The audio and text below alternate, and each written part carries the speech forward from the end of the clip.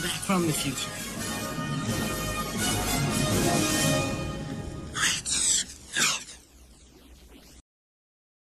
Spent the weekend kind of on a Trailer Park Boys marathon. That was good. You know. So what do you know about this film going into it? All I know about it is Liam Neeson is supposed to be kind of a drunk, washed up has-been.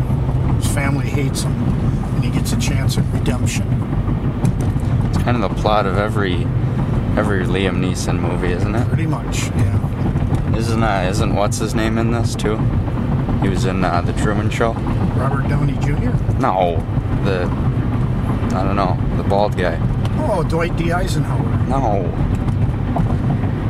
He played the director in the Truman Show. Samuel L. Jackson?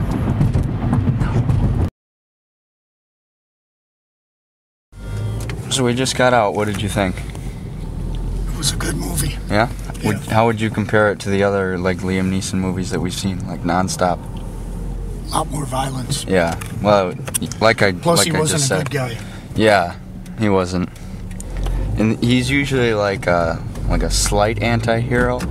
Like he hasn't done many things wrong, but in this one he was a hitman. He was a confessed killer. Yeah, wherein like he was a cop in Nonstop, wasn't he? Right. Just an alcoholic cop. Yeah, but in this he was actually a bad guy. He was an airline cop. Yeah.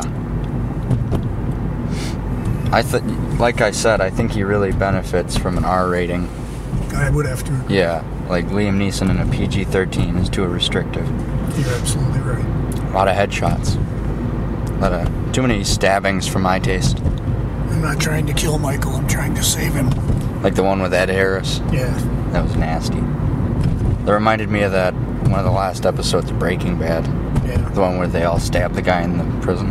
Walter White. Yeah. That was gross. Pretty good. Out of 10, what would you give it? 6. 6? Yeah. Yeah, I'd go with It wasn't Academy Award winning, but No. It was as action. kept you interested. Yeah, as action movies come, it was pretty predictable, but Oh yeah. there weren't too many slow points. Nope. Just enough. And the ones that there were, it was just to provide like backstory and plot. I thought it was pretty good overall. He got the redemption he was looking for. There you go.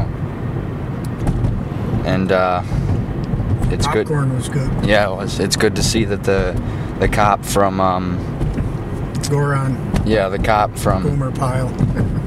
from Law and Order. CSI or whatever. Yeah, the cop from Law and Order still has a job. Yeah. After all these years.